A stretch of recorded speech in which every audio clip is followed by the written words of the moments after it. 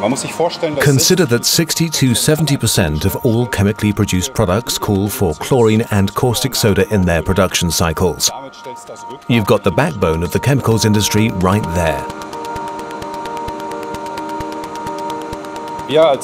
We at Bayer have developed a prototype of a fusion electrode, an electrode that forms the core of this oxygen depolarized cathode technology. It allows us to save 30% of our electricity. 30%, if you look at Germany, represents about 1% of all power consumed nationwide. That's roughly the power used by a major metropolis like Cologne. That's considerable, and it's one way in which we can contribute to the energy transition and climate protection. I joined Bayer relatively late at the age of 42 after working in nuclear engineering. But I happen to know the deputy CEO rather well from the managing board, and I asked him once, "What am I supposed to be doing?" He said, "Make chlorine more economical." "Okay," I said, "that's a clear-cut assignment."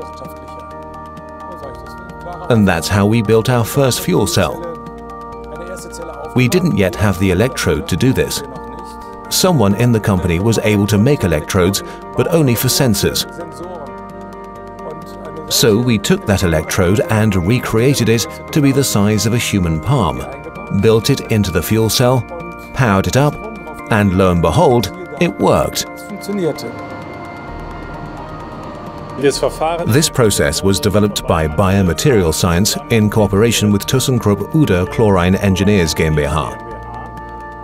It allows us to substitute electrolyzers in existing chlorinators, thereby retrofitting them from the conventional technology to this oxygen depolarizing cathode. It's also important to show that the previously existing electrolyzers can be retrofitted, that we don't have to build whole new ones. Instead, we just have to modify half of it on the cathode end, and then we can continue operating the electrolyzer. We have had a pilot system running in India with ThyssenKrupp, our primary cooperation partner, for more than 2 years now. And we've made our first sale in China.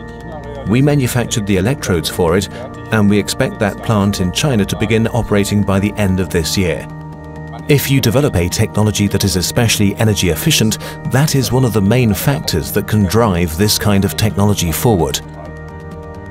This is my step into the future.